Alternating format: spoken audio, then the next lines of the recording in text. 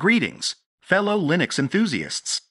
We've got some exciting news from the Linux Mint project. In their latest newsletter, they've unveiled plans to introduce some game-changing features in the upcoming Linux Mint 21.3 release. Let's dive in.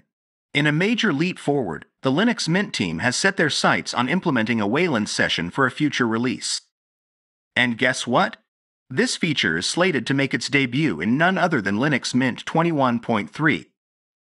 As we previously reported, Linux Mint 21.3 is scheduled to unwrap its presence on Christmas 2023.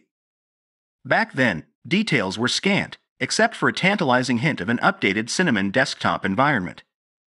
Well, the wait is over.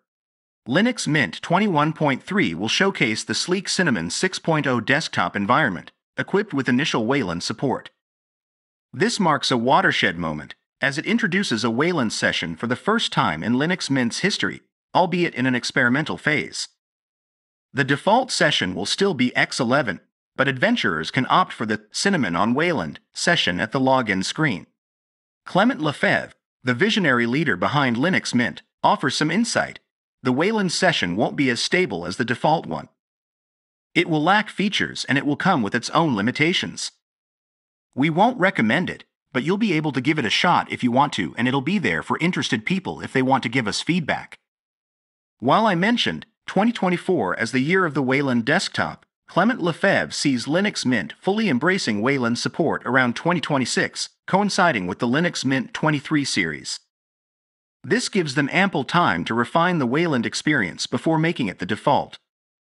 Additionally, XFCE is on track to achieve full Wayland compatibility, aligning perfectly with Linux Mint's transition plans.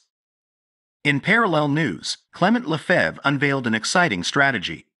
The Linux Mint team will utilize their Romeo unstable software repository to deliver bleeding-edge features for future releases.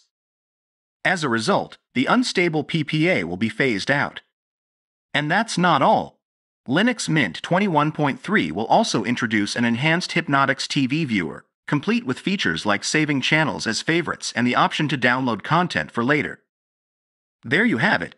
Linux Mint 21.3 is gearing up to be a groundbreaking release. Stay tuned for more updates.